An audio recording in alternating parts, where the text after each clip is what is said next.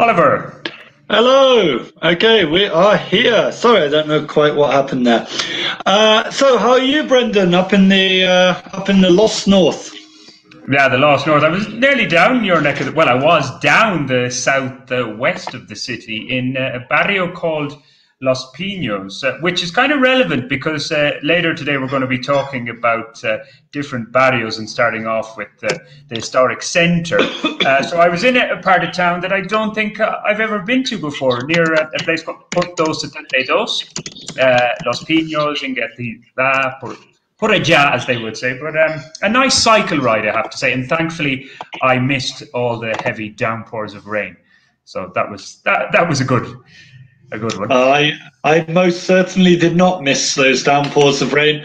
And I did think to myself, Brendan, and maybe this is something we should talk about next week, actually. But yeah, I did think to myself, this is ridiculous as I walked back through Chapinero, using sunglasses and a raincoat at the same time, because it was both incredibly sunny and pouring with rain at one and the same time, which, that's something I never really came across before I came to Bogota. Or what's that song? Sunshine on a rainy day makes my heart... what is it? Makes my heart go away or something like that. Forget what... No, what is it? You know the song? Sunshine on a rainy day. Oh, makes my soul. Trip, trip away. If anybody can find out who the singer of that song is, the first one to write in will win a free artisanal beer courtesy of Ollie Pritchard. Will we get cracking on with it? We've a lot to talk about, as ever. So let's get on with it. And Ollie, for tonight's Bogotá Nights, Colombia's only live and interactive English language chat show, as you all know by now, we're calling it Bitesize Bogotá. We've spoken before about how in many ways Colombia's capital is a patchwork of independent barrios and localities within which almost all the everyday needs of residents are met. In a nod to that, over the coming weeks, we'll be taking a look at some of those neighbourhoods. Today, appropriately enough, as I mentioned, we're starting off with La Candelaria, a place that is many visitors' first impression of Bogotá and where the city itself first emerged, of course. From a character and cultural perspective, it has much going for it, not to mention the fact that it's the higher level, or third level, if you will, I'm not sure if it's higher, education hub, as Ollie well knows.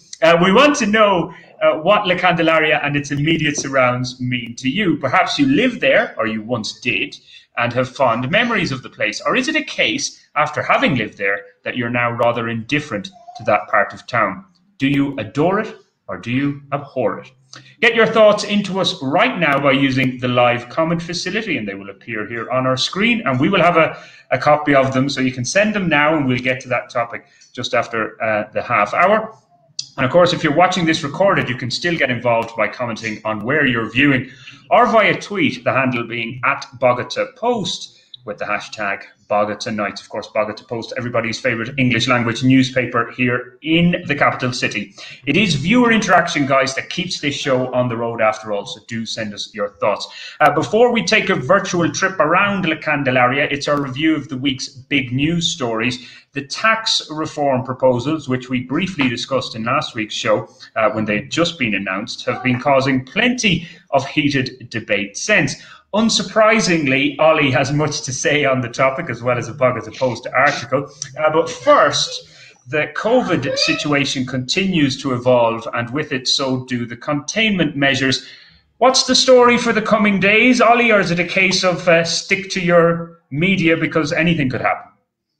Yeah, that's definitely that's excellent advice, Brendan. Definitely stick to your media. I mean, again, we've talked a bit about this being problematic, last week where we had things suddenly jumped on us. It is quite problematic because, not everybody has data all the time. Not everyone can walk around glued to Twitter where a lot of these announcements, come out. Yeah, I mean, look, Claudia Lopez was off today saying that we're at 89.6% UCI occupation, and that basically means we're going to go over 90 very soon, and that's going to trigger in, new consultants. It's all a bit bizarre. They said last Tuesday we were going to have a revision of the rules, but then it was brought forward to Monday because we crossed the 85%, the 85% threshold, which meant that's why we've had the curfew from 8. We're going to cross 90 very soon. That'll be other things. They're saying now that on Sunday we'll hear, there'll be a kind of revision and an update. I'm guessing there's going to be a 2-week full lockdown. That's my guess. Who knows? Yeah, you can't rule anything in or out at this stage. And again, well, hang on. One thing I can tell you, just sorry, quickly, Brendan, to get on now. Friends of mine who work in schools, at least 2 of them, have been told you might not be coming in on Monday. So it appears there's some kind of, preparations being made. Okay, are they public or private schools? Private. Okay. Because I was going to say, though, obviously, the measures are pretty clear now in terms of if you pass certain thresholds in terms of UCI, ICU, whichever you want to call it, capacity, then these are the measures that are meant to come into play as dictated by the Ministry of Health. But is there some skullduggery going on with capacity, or have we lost a few ICU, UCI beds, Ollie? Because I saw when you posted a Bogotá Post article on one of the social media that a guy responded, and he had the visuals to back this up, that Claudia Lopez was saying that we haven't been at this high number of capacity in terms of beds, but he said we were at this in January. So was that just a slip of the mind, or people not keeping an eye on figures, or what? Yeah, I mean, it wouldn't be the first time Claudia got her numbers slightly wrong. But actually, I think I'm not sure. I wonder. I need to go back and check the quotes. I know that we definitely did have the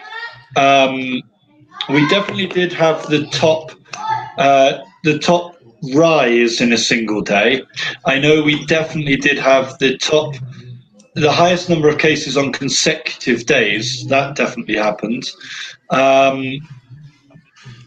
Yeah, I mean, I'd have to go back and check Claudia's figures. Of course, the other side of the coin as well in this is that we're seeing these rises now and record cases. And of course, cases are one thing, deaths obviously completely different, another case altogether. But are we seeing this now, the effect of what's been happening for the last maybe couple of weeks, so that the measures now, we're not really going to see any change a week down the line, knowing the behavior of the virus and how it operates, its modus operandi? So maybe the measures that we've had the last couple of weeks might begin to kind of click into gear in another week or so, or is that me being overly optimistic? No, yeah, that's the idea. I mean, basically, the sort of the Easter stuff, people go away at Easter, then it's the week after Easter, and then it's kind of 2 weeks after that we expect to be sort of into the big surge. Claudia thinks that the peak is about 10 days away now. So that's why I'm assuming a sort of 2-week lockdown. Okay. And how has it been down your side? Like, obviously this is a running theme here for me. Like, I feel the barrio kind of operates at its relatively normal levels during these weekend total lockdowns in inverted commas. Even tonight now I was out, and shame on me, it was about 8:10 before I got back to the house, but it was still busy enough. Obviously they've come to do their rounds yet in Santandercito. They were doing them in Verbenal, as I saw. So until they did that, I guess people were still availing of the last minutes before the toque de queda kicked in. But like here, as I said, so it's been like, you wouldn't know that there's meant to be a total lockdown, put it that way. What has it been like down around your neck of the woods? I'd say it's been relatively normal. Yeah, I haven't noticed a great difference, I have to say. Certainly the park on Saturday and Sunday was pretty busy. The parks obviously now are open, well, or might be about to not be open. Who knows what's going to happen at the weekend. And of course the big marijuana, I don't know what you call it, the 420 day protest gathering. A gathering sounds nice. The big marijuana gathering on Tuesday, that was affected by rain, but it certainly wasn't affected by police. There was no policing of that. I'd wonder, and we'll get onto this later, I suppose, I'd wonder if that's kind of connected to next week's strike. They don't want any negative policing now. But yeah, people have been gathering, acting normal as far as I can see. It was a lovely day today, and Chapinero was fairly busy. I think it's important to get your vitamin D into you if you can as well. Get out in that sunshine. As long as you're not. I'll tell you what, Brendan, I'll just have a quick look outside. Go on. Yeah, it's quiet outside. I wouldn't say it's quiet. There are people walking down the street, though. Okay. Well, if I was to do that, it would take me about. I have to go through 2 doors and different things to check the outside window from my position here. So I won't do that. But it sounded quiet before I came on this broadcast. But we mentioned in the intro as well, Ollie. Well, I don't think have you. Well, there's actually a couple of things around the COVID issue I think that you want to touch on. A couple of police, or well, more than a couple, I guess, police officers jumping the queue for the vaccine. Police bosses. I mean, let's be quite clear about this. I mean, like in any strata of society, it's certainly not the rank and file that are jumping ahead. But yes, Caracol are reporting this evening that some bosses are jumping ahead of the queue, and there's a bit of outrage about that. Obviously, we've seen politicians getting on it, etc. I mean, talking to friends, it sounds like very rich people are just swanning off to America to get their vaccines. So this is hardly a surprise. Yeah, and I saw, the idea that vaccines will be available for private companies to distribute, or private health entities, or however it is, whatever the exact wording of it or who it's going to go through. But Pfizer has said they're not going to make any of their vaccines available for this program. I saw that in Blue Radio. So yeah, it's hard to see what's going on. I mean, things are getting very complicated at the moment, full stop, partly because I think Big Pharma is normally fairly shameless, but I think they've got one eye on the fact that COVAX is under enormous pressure at the moment, the vaccine sharing scheme. So it's currently very, very hard for poorer countries to get hold of vaccines at all. So we're going to see some problems in certain countries, mainly in Asia, places like Bangladesh and India, facing a real problem in terms of getting people jabbed once, and a very real risk that they won't be able to get a second jab, which renders the first one pointless. So it's almost worse than useless. Yeah, of course, India are making them, producing them themselves there. So I believe they've kind of stopped exporting as well because they want to get their own population inoculated. That's right, but they appear to be in production problems, ramping up production. So, yeah, let's see. Yeah. Well, look, Ollie, we've been talking about COVID every week, and we will be talking about it for the next few weeks as well, no doubt, and months. But another thing that we've been talking about a long time, and it's an ongoing saga here, is tax reform in this country. We mentioned it last week. It was kind of hot off the presses at the time in terms of these proposals from the Ministry of Finance here, Minhacienda. There's a lot in it, a lot of interesting stuff in it, but no surprises that the majority of people are saying, to borrow from some Ulster politicians, no, no, no. Your favourites there. Yeah, look, it's not popular, full stop. It's not popular with the left, it's not popular with the right, it's not popular with the rich, it's not popular with the poor. I find it absolutely bizarre, Brendan. Now, I've spent the whole week in the university saying to my students, what do you think of the Reforma Tributaria? And my students will say, it's terrible, Prof, it's terrible, terrible. And then I've said, okay, how many of you have read it? Hands up if you've read it. And they all go, oh, not a single one, Brendan. You know, about 80 students I've had this week, and not a single one, not one, has come up and said, oh, yes, I've read it. So hold on, Ali. I'm going to tweet that. Students do not read. This is shocking news altogether. Yeah, that's the one takeaway. But I mean, that seems to be at the bottom of it. Look, for those of you who haven't read it, we've got an explainer on the Bogotá Post website. I highly recommend reading it. Now, I'm not going to say that I think this is a perfect tax proposal. It's definitely not. And I'm not going to say it's something that's good for everyone, but I would say this is probably the most progressive single proposal that I have seen in Colombian politics since I moved here. In the past 9 years, I have seen nothing anywhere near as socially democratic as this. It's exactly the sort of thing I would expect the Labour Party in England to suggest. And it's just bizarre to see. I mean, I get the Eurobestias going after it. I absolutely understand that 110%. You know, I know quite a lot of people who earn 6, 7, 8, 9, 10 million a month and genuinely think that they are part of the squeezed, pressured middle classes. Which is, you know, absolutely bizarre.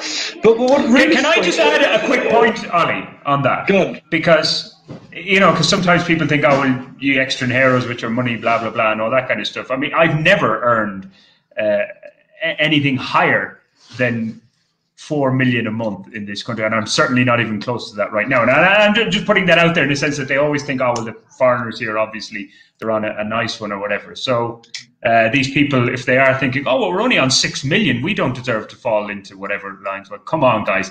We said last night, some people here have had it too good for too long. Yes, I mean, I was talking to a friend of mine who's a financial analyst, and his assessment of it is there's a lot of people in Bogotá, especially around Strata 4, who want to live in Sweden but pay tax in Panama. And fundamentally put, Duque's proposal, or Carrasquilla's proposal, is that richer people should pay more and poorer people should receive more. And to me, that seems very reasonable and equitative. Now, I can understand if somebody says, well, I don't believe in subsidizing poor people by taxing rich people. That's fine. But don't tell me you're left wing.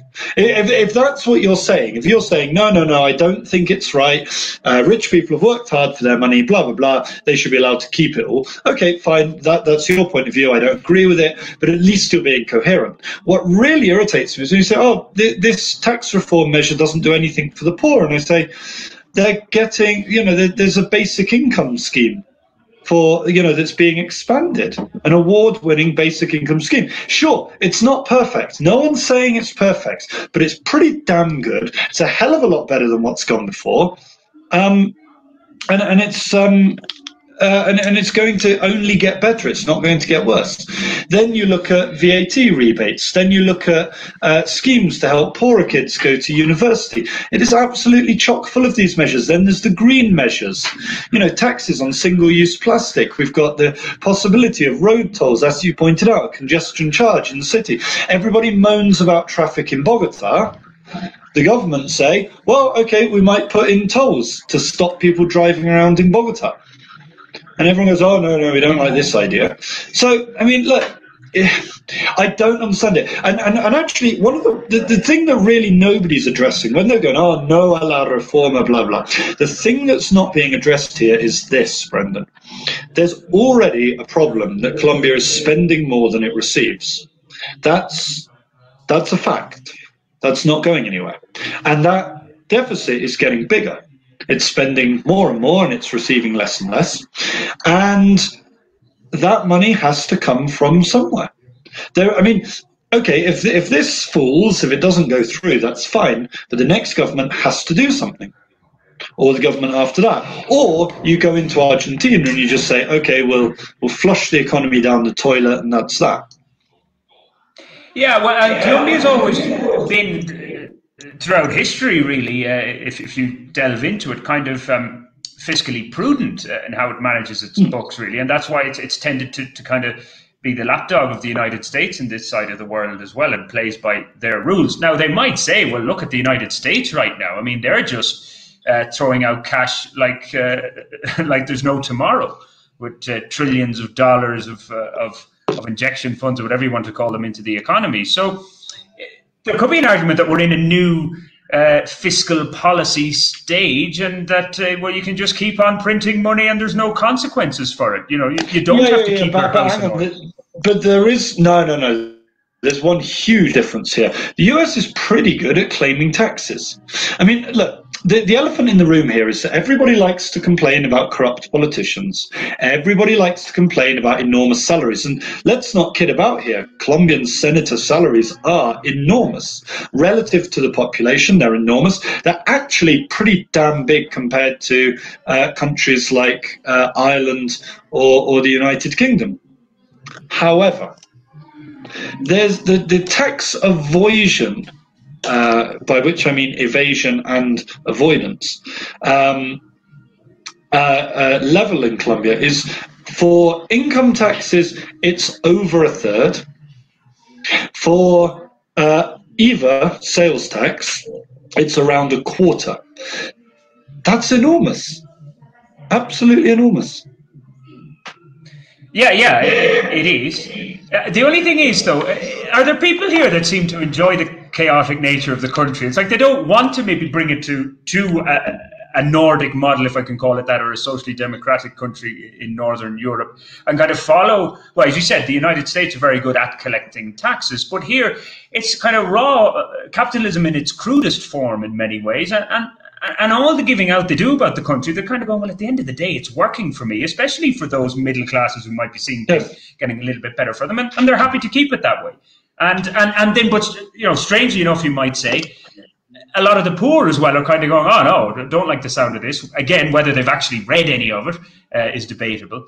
But I don't know, Ollie, do you want to tackle that comment from Richard? Well, not tackle it. I do. Yeah, I do, actually. He makes a good point. Again, like we said, it's definitely not perfect. A lot of rural land is barely taxed. Yep, that's absolutely true. But also a lot of rural land is fluff. It's pointless. It's nonsense. However, he says here there's nothing in the reform to tax wealthy people. He's bang wrong there. There's a temporary wealth tax on people earning 10 million or more a month. So just to put it in context, we're talking about people earning over 10 times the minimum salary. That seems like a very reasonable point to put a wealth tax to me. But he's also saying that's in land. Hold on.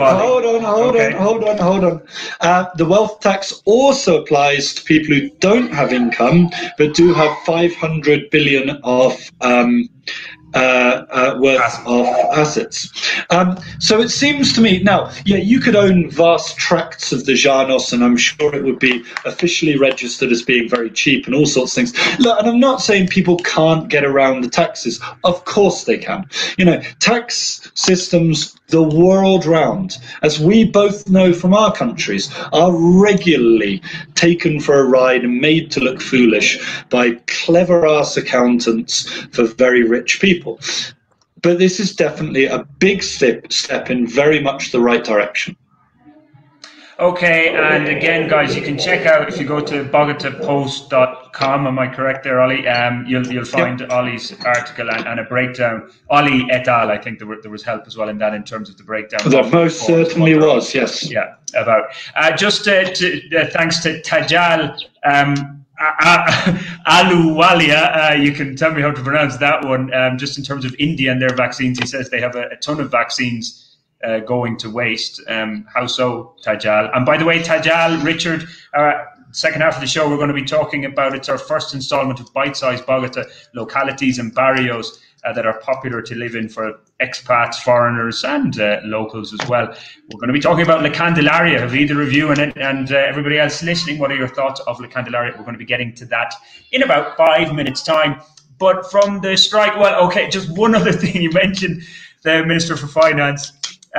He had a bit of a faux pas, whatever, this week, foot and mouth moment, I should say, about the price of a dozen eggs. 1,800. It's like when you ask these politicians, how much does a coffee cost in the standard panaderia or something, and they give a ridiculous answer. But he had this at 1,800. I'd love to know where you can get a dozen eggs for 1,800 pesos in Bogotá, at least. Maybe. Oh yeah, that's countryside. Yeah. Although there was a company, and maybe they'll sponsor us. I think it's Santa Anita Huevos. Kind of the elite eggs of Colombia. Because of that error, they did offer for 24 hours a dozen eggs for 1,800 pesos. Did I buy any? I didn't. Yeah, I missed out on that one. But yeah, look, this is going to drag on and on. Obviously, it has to go through the Senate and all that kind of stuff, so we'll see how it gets watered down. But linked to this is going to be added on to what we're expecting next Wednesday is a national strike. There are a lot of issues at play here. It's not just tax reform. Tax reform is just the latest in many grievances that people have, Ollie. Are we going to have a massive strike in the middle of a pandemic? Who knows? It's so hard to work this one out, Brendan. I'd say it's a bit of a crapshoot, honestly, trying to work out what's happening here. So part of me thinks that, yeah, it's going to be really big, but I'm in the sort of bubble where everybody I know supports the paro. That definitely doesn't apply to everybody. I'd also say that Claudia Lopez has been quite clear about this and said, having protests in the middle of a pandemic, it's not on, and you will be stopped. Now, she said that really with respect to the business owners that were striking against her lockdown measures. You'd expect her to be a little bit more supportive of the Paro Nacional, but I don't know how that's going to play out. And the critical part of this is going to be what state is the city going to be in next week. I wouldn't be surprised to see a Sunday announcement saying really strict lockdown for 2 weeks, and then the Paro organisers saying we'll put a 2-week delay on the protests. So let's see if that happens. If it doesn't, it could be quite interesting. Like I say, watching the marijuana gathering on Tuesday was illustrative. There was no heavy policing and no ESMAD even on the side streets. Normally when we have big events in the Parque Nacional, we have ESMAD on the side street ready to come in and bash a few heads when the time comes. That definitely wasn't present on Tuesday. Now, part of me thinks they don't want a situation kicking off where they're giving people another reason to protest. But I wonder if it will be indicative of how the policing will be on Wednesday. Hard to say. I would say I'm amazed that those potheads managed to get to the protest on time, or whatever it was, that marijuana gathering on Monday or whatever day it was. Fair play to them for even getting there. Well done.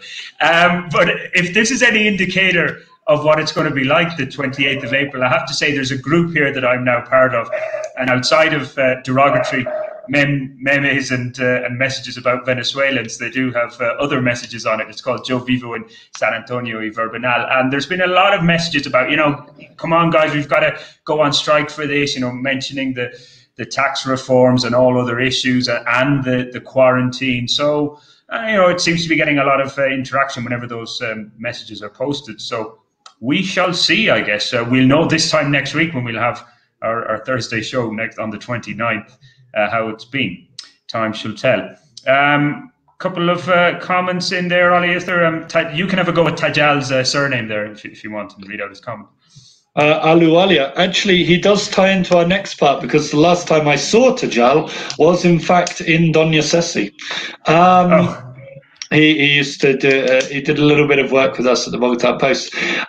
So he's saying, look here, 6% of vaccines are going to waste. That doesn't seem that high. I mean, I guess it is. Maybe. I mean, you'd expect, I think, around 5% in loss anyway, wouldn't you? In any kind of medical procedure. Okay. Yeah, going to be a bit hard. Yeah. Sounds very Colombian. Yeah, indeed. I was just going to say, before we get on to our main topic, Bitesize Bogotá, little bit of football news. We're going to have the Copa America all to ourselves if it goes ahead at all. Argentina have pulled out from the co-hosting of this year's delayed. It was meant to be the 2020, of course, Copa America, postponed until And, this and summer. But hopefully from football altogether. Argentina. Would you not hopes. like to see Messi play in a Copa America here, Ollie? I quite like Messi, but Argentina as a nation in football terms have just been a disgrace for most of their history, let's be honest. Anything to do there with a certain handball as well back in the 80s? Yeah, and also bribing the Peruvians to leave their group when they're at home, military intimidation of the Dutch team, the terrible scenes in 1962 against Chile. Yeah, they've got a lot of things on their record.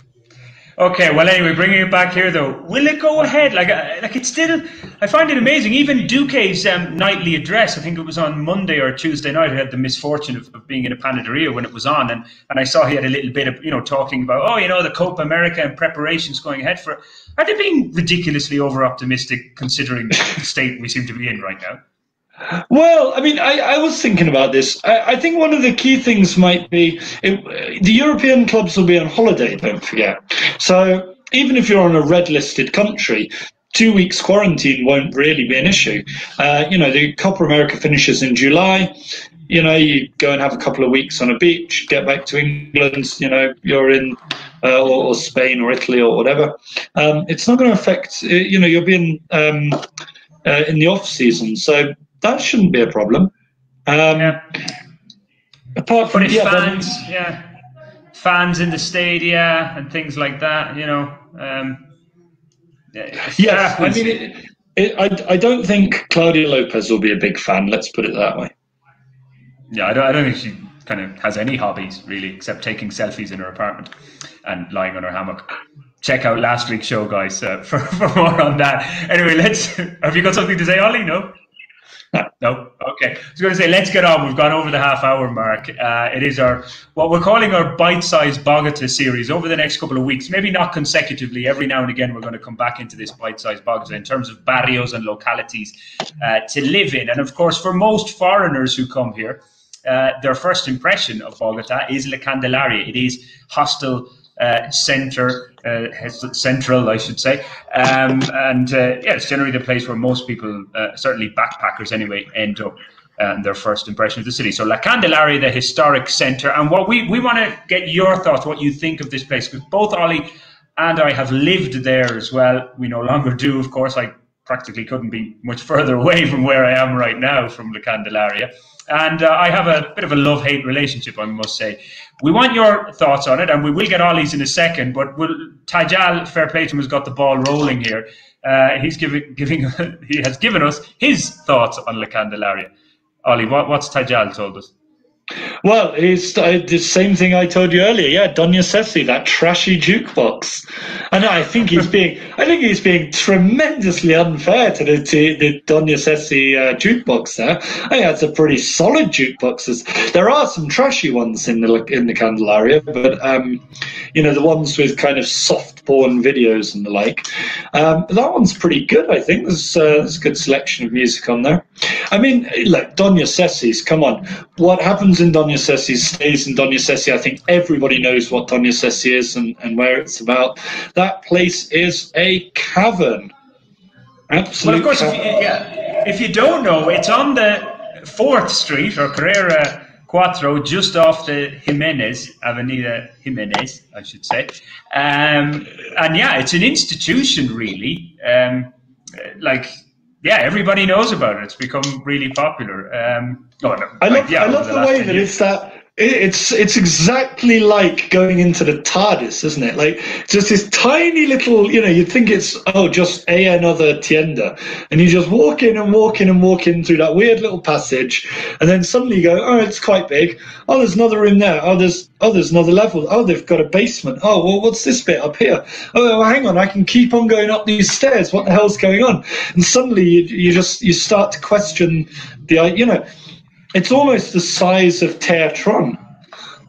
Yeah, exactly. It's like it's like going, something from Alice in Wonderland or whatever. You go down a rabbit hole, you think, this is a tiny little place. But she did expand it as well. So obviously, she's taken in a lot of money over the last 10 years, I'd say, really, since backpackers and foreigners started flocking to Colombia in ever greater numbers. Because when I first went there in 2012, she didn't have that place out the back really extended, as far as I'm aware, and that kind of opened up about a year or so later around that time. Richard as well has given us, we'll come back to that because there's another few watering holes, and this isn't all about watering holes, of course. There's a lot more to do in La Candelaria than just drink beer and perhaps smoke pot in Parque Piña. This is which I don't do, I'll hasten to add. But historian here as well. He lived in La Candelaria in 88, 90. Split between there and Santander. Still some characteristics of an actual neighborhood, even on Calle 10. Yeah, because that's actually interesting you mentioned that. That he says about it being solitary and scary on a Sunday and festive afternoons. That hasn't changed. That's still the same. Well, it was anyway for me when I last lived there, but whatever. But the interesting thing about the neighborhood, because that's one of the things that I disliked and dislike about La Candelaria. I never felt homely there. You were always a foreigner. You were always a backpacker almost to the kind of locals. And there was a lack of a sense of community, to the point that when I discovered the rough and ready La Perseverancia, that became kind of my home more so. And I used to walk the 20 minutes to La Perseverancia most evenings because I had a panaderia there and all that kind of stuff. And yeah, I didn't like that I never felt kind of really at home. But obviously it has a lot of good things going for it, as we said, outside of Doña Ceci's. And we might as well talk about some of those good things. I think that's a little unfair. I know what you're talking about. It definitely hasn't got like a neighborhood feel, but I think what it really does have, more than many places in Bogota, has a really solid feel of the certain type of people that are there. So, especially up by the Chorro, you've got lots of artists, you've got lots of, alternative, creative types and, hippies and that sort of thing, all flocking to one place. Now, none of them are from there. It hasn't got that kind of local feel, if you like. But there are all people brought in, from elsewhere for that sort of unique sort of thing that it's got going on.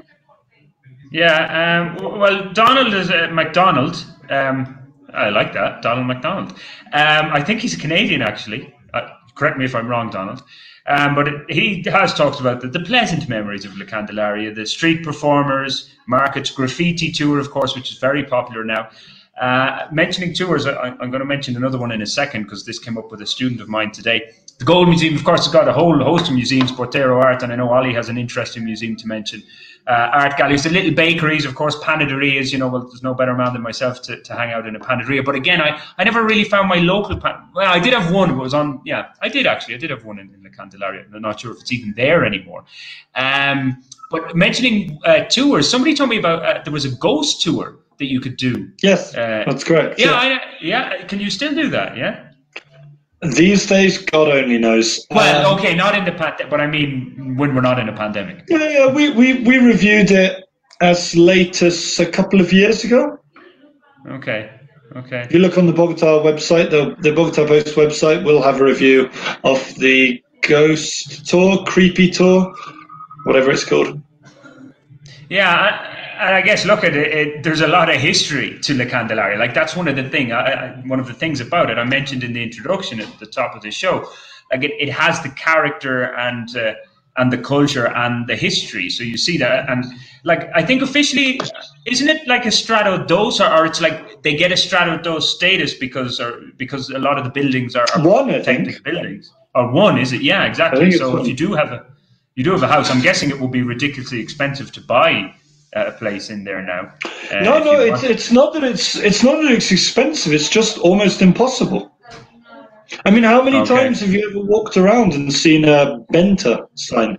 They just don't change hands, Brendan, until eventually, a developer gets hold of a whole block and just tears the whole block down to build kind of a new, more efficient building. But yeah, they're not for sale. They really aren't. I mean, when I was looking for houses nothing advertised for the Candelaria. I'm walking around from work, idly looking at things, just nothing there.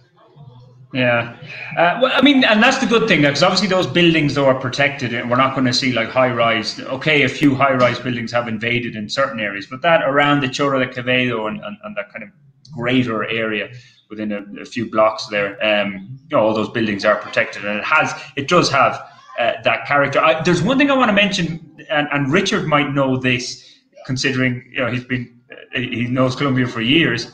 Another Doña Blanca's, a real kind of old school tienda / pub, because it even had like a bar, and it used to have these very ornate seats, like something you're sitting on there, Ollie, so not these poker sponsored seats or crappy metal tables and stuff like that. Really, really well decked out, elegantly so. And it was a few blocks further south on I guess it was Carrera 4 from the Luis Angel Arango Biblioteca, the library, about 2 blocks further down, called Doña Blanca. An old woman, and like she seemed a bit of an institution herself there. I'd say she probably had the place for 50 or 60 years or all her life or whatever. But it was an interesting place. I'm talking in the past. I hope it's still there. I just haven't been in La Candelaria. Oh God, it must be 2.5, if not 3 years. Shame on me. Wow. I haven't walked around there. Yeah, I haven't been down that neck of the woods. Terrible. I feel like I live in another city. To be fair, I've barely been down to Candelaria for obvious reasons in the past year or so. There's a shout out from Tajal. Chicha. Where do you stand on chicha, Brendan? Where do I stand in it? Well, yeah, I'd usually maybe stand on the glass. No, I actually can drink it. I've no problem with it. My palate is kind of quite extended in that regard. I'm not kind of turning my nose up at it. And actually, one time, you've got chicha and you've got what's the other one? To me, they're both the same. I don't really know what the difference is. Guarapo, yeah. And when I was in a village, Machita in Cundinamarca, there a year and a half ago or so, after a long walk, and I met an old couple, farming couple, and they saw that I was looked very thirsty and exhausted, and they handed me guarapo at chicha. I'm not sure, and it was really refreshing. So I don't mind it. I do like chicha, and yeah, I've had plenty of chicha in La Candelaria, and also, of course, La Perseverancia is famed for chicha too. If we can lump La Perseverancia to La Candelaria, which you can't really. But I don't mind chicha. I know you don't really like it, Ollie. Fair to say. Not a massive fan. It's not very beard friendly, I would say, especially when it's served up in the bowls. Look, there's a reason why Colombians switched to beer, and it's not just because of dirty marketing campaigns. It's also to do with the fact that beer's really nice and chicha's not so much. But it is interesting, and the Museo de la Chicha is really nice. It's a nice place just to hang out. And if I've got people in town, I'll often take them into the Chorro to drink chicha, just because you got to do it, haven't you? Yeah, oh yeah, you have. It's part of the culture, of course. So I've just kind of lost in some of our comments here, because Richard's mentioning that he had a tienda on the 10 with Carrera. Is that Tercera, I guess, or is it Tercera A? I'm not sure, but anyway, one of those there. But of course, tiendas change hands a lot of the time, so they pop up very frequently in different places. And of course, La Perseverancia, as we mentioned, is the kind of home of chicha. But if we're kind of sticking to the entertainment side of things, there was a very popular, famous salsa bar. What's that called again? Quinto Canto. Yeah, have you been? No. Really? I did think about taking my mother, but sort of we all decided it would probably be a bit too much on the young and raucous side, and not enough on the old and stately side. So no, we didn't go in the end. I've not a great deal of interest, I have to say. But to be honest, I never really went out in the Candelaria. I don't think. I don't really associate it with nightclubs. I associate it with bars and restaurants. Don't really I don't see it as a kind of after 2 o'clock place, I have to say, in my head. Mentioning nightclubs, well, of course, I just want to say, and obviously that piqued the interest of Maria Carolina Mataron. She was in there quickly with Kimura Canto. I'm guessing a salsa dancer. Maria, you'll have to hook up. I'm renowned for my salsa dancing skills, and if you believe that, you believe anything. But in terms of nightclubs, what was it called? Candelaria or whatever, a nightclub, kind of a Gringo Tuesdays or whatever night. Light, I should call it. Yeah, it was on Cuarto, I think, yeah. Yeah, and like, you know, I'm probably getting into trouble for saying this, but it was kind of known as a place there'd be a lot of gringo hunters that would go there, maybe university students for after their day studying hard or whatever. But of course, really, the Candelaria, as Richard had mentioned, on Sundays and festivals, but even on Saturdays, like it's what the university students seem to drive it in terms of any nightlife. Because at the weekends, it was pretty dead from my memory. There wasn't much happening there. And then another nightclub on the main plaza there, which isn't it erroneously called? Well, it is Parque de los Periodistas, but the Gabriel, it is, near there was a hotel there, and they used to have a club. You kind of go downstairs into it, if I recall correctly. Again, now that was, that one would go on until and I'm not usually one to stay out late, but I remember, getting home at 5 or 6 a.m. There's a few other, but like you say, it always felt a little bit too young for me. And of course, for me, the other thing about drinking in the centre is, and I find it fascinating these places exist, it's very much like Asian kids when I was at, sort of at the end of school, start of university, that they would all go out because their parents didn't like them drinking. They'd go out to discos and nightclubs and whatnot at kind of 2 PM and be finished up by 8 o'clock to go back for the Sunday evening, meal with the parents. And it's very much got to drive there. So there's all these bars that get heaving about 3 or 4 o'clock in the afternoon. And every time I poke my head around the door, there's 20 of my students in there, and I think, I don't want to be part of this. Yeah, well, that's true, especially down the Jimenez, all those bars, that like Friday afternoon, heaving, exactly, and people outside smoking and all that kind of stuff. But then by 10 o'clock, they're all on their way home. Interesting. Yeah, very much so, yeah. Yeah, well, Richard's on about the nightlife as well in the late 80s when Galan was was assassinated. Then a lot of them were literally overnight closed down. A lot of them linked to Narcos, plus ça change, as they say in French, isn't it? Not that I'm saying they're all linked to Narcos these days, of course. Are there any though? Sorry. Do you mean the French or nightclub owners? So how many more nationalities do you want to have a go at here, Ollie? You've already had a go at the Argentinians. This is the Englishman on a rant against his traditional enemies.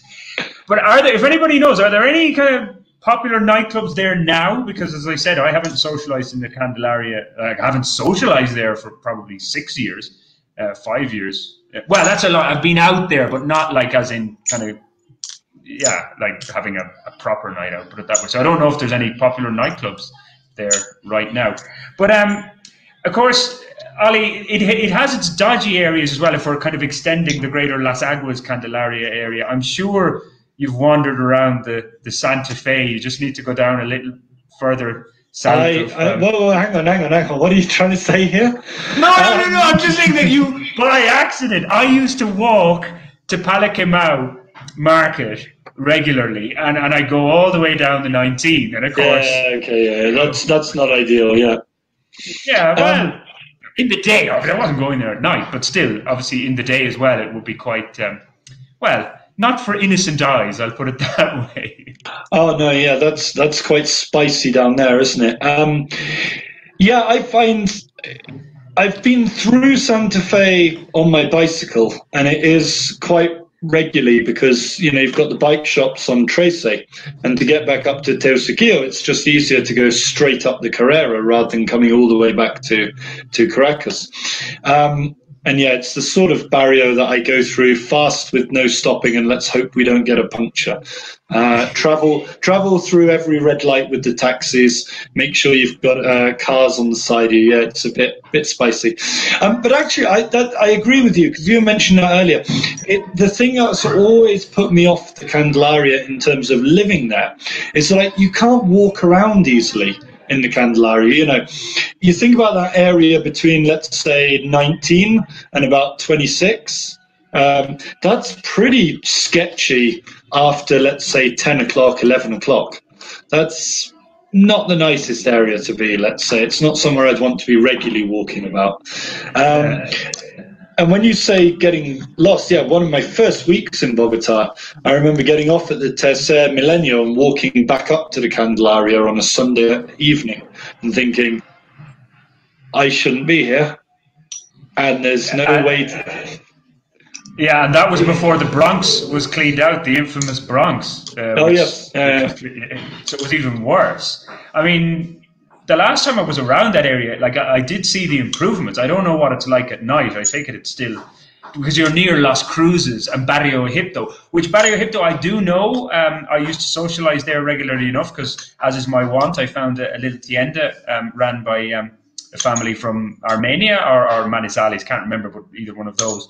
I guess they still have they kind of had almost a street to themselves, all owned by the family. Not too far away from the church in Barrio Egipto. But yeah, those barrios wouldn't be seen as the well, not I would say we're not the friendliest, but you want to know who you're dealing with when you're around there. And yeah, Las Cruces, Egipto, and then down, as you said, down to Tercer Milenio. Not areas you want to be getting lost in, anyway, for sure. No, that's definitely true. I mean, Las Cruces is fine in the daytime. Yeah, I guess it is. Mm-hmm. You know, it's not somewhere you'd want to be, hanging around too late, I think. But it's all right in the daytime. They've got some nice junkyard shops down there. Okay. Well, speaking of shopping, of course, as well, we've got San Victorino, and then all the plazas, Plaza España. I know that's kind of going further east, but it's still linked really to La Candelaria. And any foreigner really who lives in La Candelaria or visits La Candelaria are surely going to go down to San Victorino to see all the crappy products that you can buy dirt cheap or get ripped off, of course. I used to regularly go there to buy lots of football jerseys whenever I'd be going home to Ireland for nieces and nephews. Just buy your chiviadas, as they call them, camisetas chiviadas for 15,000 or whatever, even 10,000 for a top. But yeah, like that's pretty well known, and I'm sure, has Ollie shopped there? Is that below you? I've shopped in San Victorino. I mean, to be honest, there's not a great deal there. There's not a great deal to bring me there, that I can't get at similar shops recently. There's no specialist shops there necessarily that interest me. Generally, I'm going through San Victorino to go out the other side to go onto the bike shops down the Trece. It's not the best area in Bogotá to go there, but it's pretty good. I'd also say that there's a lot of foreigners don't seem to know this, but for white goods, things like fridges and that sort of thing, washing machines, yada yada yada. Just off to the side from San Victorino is very good. Yeah, domestic appliances, actually, yeah, fair point. And for those who are interested in, now I know people will like to buy these things, properly made, maybe off indigenous or whatever, but all the little bracelets and colourful things, all those shops in San Victorino, you buy them by the dozen or whatever. Because if you were last minute and buying them in the airport, you'd probably spend $10 on one bracelet. There for like 2,000 pesos, you can buy 12 of them. They sell you have to buy them por mayor, as they say. You can't buy them individually. But I remember I have a brother-in-law who loves all these little colourful bracelets, and I bought like 12 of them back for next to nothing. Richard, we're going back memory lane with Richard here. I think he's telling us Pasaje Rivas, which I have to say I don't know. But he bought a mattress there and carried it up to La Candelaria. Fair play. obviously nobody managed to nick it off you. Well, we've covered. I'm trying to think now in terms of what else in the Candelaria. Well, you mentioned them before, but the museums, of course, are all sort of based around there. And also, something we've touched on but never really explained. It is very much. I think if you're talking to Colombians, I think they very much say that the Candelaria is defined as being a student area. It's a university block. It's not a. It's not really a sort of foreigner block to many of them. Yeah. And actually, a really good shout from Maria Carolina again here. The Banco de la República, I fully agree with her. It's so much better than the Botero Museum, especially for foreigners. I've never really understood the Botero Museum for foreign people to visit. Like, I can understand if you're a Colombian, you go, okay, well, there's a Picasso that I can go and look at, there's a Gauguin, etc. That makes a lot of sense. I could understand that. But, if you're coming from France or, New York or Britain, you just think, well, okay, you can see all of those things. And yeah, there's some Boteros, but good God, Botero is repetitive after a while. But the Museo Banco de la República, just next door to the Botero Museum, just up the road, absolutely fantastic. Really good. Loads of smaller artists, younger artists, and they also have tucked away at the back the famous lechuga, which is this fantastic